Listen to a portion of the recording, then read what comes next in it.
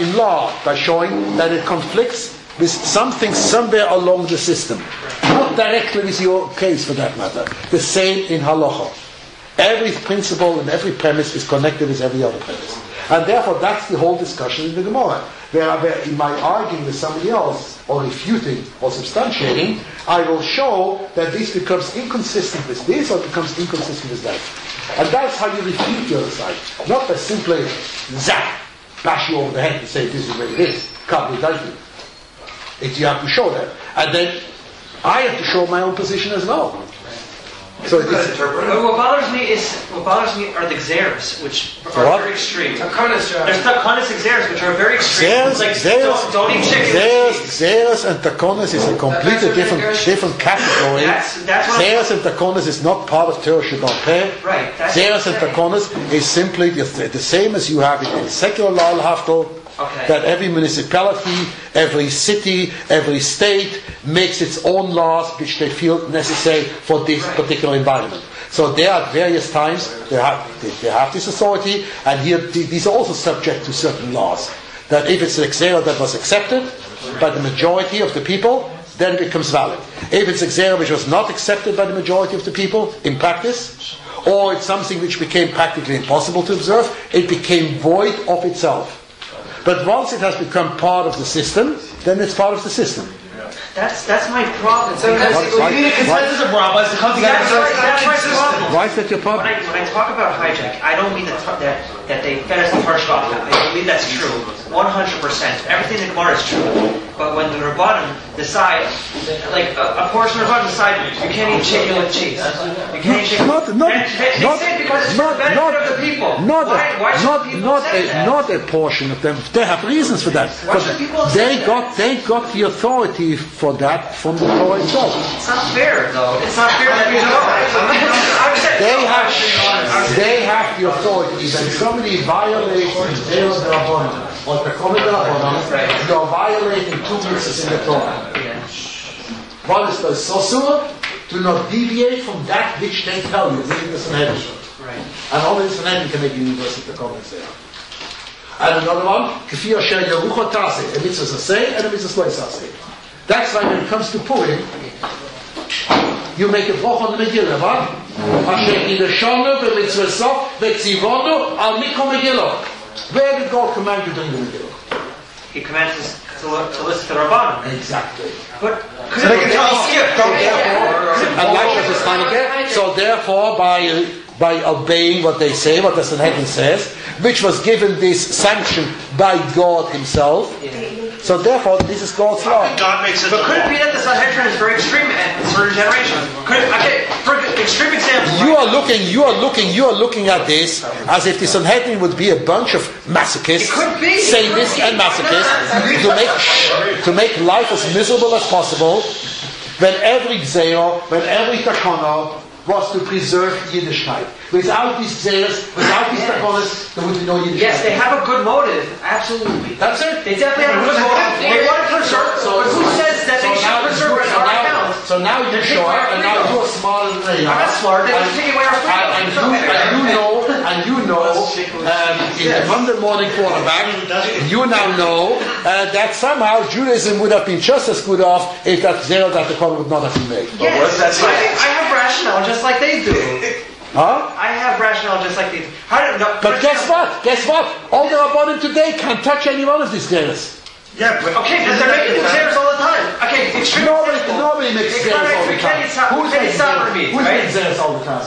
We can't stop in Christ. It just doesn't have 10 years. It's a zero. No, it's a zero within. You can't stop it. Yeah. You have accepted that is and what they say to you is binding upon you. It's not binding, it's upon me. Right. It's not binding to somebody who's not a okay? So therefore you cannot compare that to something else. That is basically like you have, like I said before, municipal laws. Municipal laws relate specifically to this municipality. You can make mamish right next door. Your house is next door to yours, but it's across the borderline to municipality. You couldn't care less about this law. So this is a local decision where it is your decision to have appointed these people as your rabbis, as your leadership. Right. These takonas can be revoked. They're not the same as that of the Senate. I'm bringing it to compare to because what's that, Rabbi? You don't need consensus of Rabbi to revoke them? No. In those times, who revokes it? Whoever is the oath, whoever is the best at the time. All you need is one rabbi to revoke them. If the rabbi, the functioning rabbi, made the takona, then the more functioning rabbi can annul the takona. Someone wanted to ask a different question, just a totally different topic. Going back to the Bakir of Hamshus, that the Eibishter being Mashkiach of the world. I'll phrase the question this way. The Eibishter created the world for a purpose, right?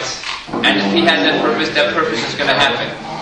So, who said we have free choice? If the Eibishter wants something to happen, it's going to end up that way. So then free choice relates to one thing and one thing only, to your moral behavior. It does not relate to anything else. You have no choice whether to be born with blue eyes or brown eyes, 6 feet or 4 feet, whether you're going to be rich or poor. All these things you have no choice over. The only thing you have choice over is for do's and don'ts that are given to you. But what type of... We're coming along, we're saying the Eibishter wanted to do it up to him, but if he knew who was going to get it... It's going to happen. That's irrelevant. But that has nothing to do with your freedom of choice. What type of purpose could you say? What's the purpose of the world? For God? I have no idea. That's the answer. What? And it's irrelevant to me. Not irrelevant. It's totally irrelevant. Because he's here right now, what is it going to make a difference? It's irrelevant. No, you want to know what's the It's irrelevant. I don't have to know the purpose of the world. All I have to know is what do I have to do. That's all that's relevant to me. I understand. What God creates, you already sees how you're going to live your whole life. The whole world already happened. What's the point of creating the world? What does he gain? What is it? Ask him. It's for us. For us? Yeah. He did it. I know what What happened? all the answers that you have been given, or are being given, or will be given, every one of them, meaningless. Because ultimately, as the medieval proverb has it, either Yudatif or Yisif. If I were to know and understand him, I would be him. Since I'm not him, so therefore I have no clue what it's all about. So the Savak of the Schochet is what it's a nice therefore. But I haven't got a clue what it means. Like the Mesricha Magid said. What the Mesricha Magid said, the Savak of the Schochet, aber Kai is the talking kasha. If somebody desires something, you can't ask why does he desire it. A desire is a desire, it's just there. So therefore it's not I understand. You don't understand, that's the whole problem. No, you can't ask a question on I can do it right. You can't ask a question, period. You can, but theoretically, right? No, theoretically it's also not a question. It means my mind would have to be on the same level as God's mind. You want to understand God. There's no way you can even approximate it, even come close to it, not even scratch the surface. It's so far beyond. So therefore all you have is just basically, this is what I have to do, this is what the reality is. Freedom of choice in the moral matters of do's and don'ts, not in physical reactions or spontaneous reactions as you wanted to argue. There you don't have freedom of choice. But in so far that there are moral implications, there you have freedom of choice. Nothing else. That's the only thing I have accountable for. Rabbi, one last question before we very narrow. Rabbi, one question before we. It says that. No, whatever. When it comes to yeah, it says in Torah that God sends out Yod Chazak Mizran a strong outstretched arm, right? You have certain rabbinic sources that say it was literally a hand of God, and then you have certain rabbinic, no, it's metaphoric, right? There's not one that says literally. Yeah, there is. For 1 second, forget it. There is. No. Nothing. I forget his name, but I know there is. Nonsense. Absolute nonsense. It's one of the Yud Gimel Kohen. And what? If God has no hands, God has no feet, God has no body, God has no shape. It's metaphoric. It's keil. It's anthropomorphism. Right. Simply describing God in human terms that he can understand. But not that there is a hand of God. So my question, okay, if you say there isn't, fine. My question is God have a right hand, God has a left hand, and all that. It's nonsense. I'll ask that question anyway. It's merely a form of communication to get across that God is aware, God is involved. So that's a parable, a metaphor. Right. So I'm going to ask the question anyways, even though you said that there is no source that says it was literally an outstretched arm. Okay, some people say, yeah, it was literally an outstretched arm. So my question is like this. There's other, whether it was Bible or you just was trying, whatever. Were they literal or were they metaphoric? Literal. Definitely literal. How can 3 million people wander through the Sinai Peninsula, which takes a Bedouin tribe less than a week to cross? They were there for 40 years. Oh, that was a miracle. If they would have kept walking, you have a point. What was that? If they would have kept walking, you have a point. Yeah, they were cutters for They were not walking. They were wandering? They were stopping. No, first of all, they were told to take a detour. Even then, it shouldn't take even 1 year. They could have entered within 6 months. They could have entered within 3 months. They entered within a week. If they had gone there, Gerrit Klishen would have gone there in a week. Right. Even if the other way, it would have taken them 3 months. They could have entered within 3 months. Okay. They would have entered right at the time that Meraglim was sent. But then because of Meraglim, God said the punishment, you have to stay here 40 years. Okay. Not that they got stuck there 40 years. They had to stay there 40 years. That's the punishment. So in some places they stayed there a couple of weeks, some places they stayed years. With 38 years they did not wander at all. 38 years they were simply stuck in various places. There were very few. There were only 42 voyages, only 42 trips. Over 40 years, 42 total trips. Which means some places they stayed longer, some places they stayed shorter. So my question is like this. There are remnants or like Israelite groups spread out throughout Africa. Do you think that was because of the 40-year journey that some stayed behind and whatever, they formed their own communities in Southern Africa or Central Africa? Who says that? What's it called? The Lemba? I don't know if you ever heard of the Lemba. It's like a black African tribe. But they have Hebrew Israelite practices. Read the lost tribes. That could be from the Schochet. That they want some claim that they're some of those Israelite groups claim that they're not there for the 10 lost tribes, that they're from from the 40-year trek through the desert. Right, so it's like lots of claims. Today everybody claims we are descendants of that. No, they have over 1,000-year tradition. First of all, who says so? They say so. They say so. Do they have documents to prove it? Artifacts to prove it? From generation to generation. And a lot of African tribes practice that, where they're able to memorize the whole family, the whole genealogy. But the 10 tribes are dispersed already, 1,600 years ago? Right. What went out? 2,600 years ago. Right. So they have 1,000-year tradition. Who says it's not from the 10 tribes?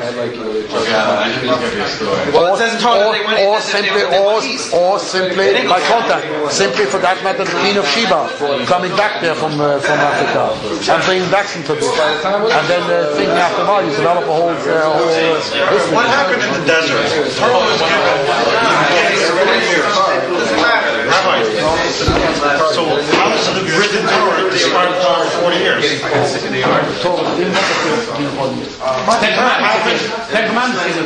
Really? Sure. Mitzvahs didn't happen then? Over the course of 40 years, So Moshe finished writing the Torah to bring. when were the Jews obligated to do all this? When they were told by Moshe? That's right. That's still a goal. So not necessarily they don't have a Messiah.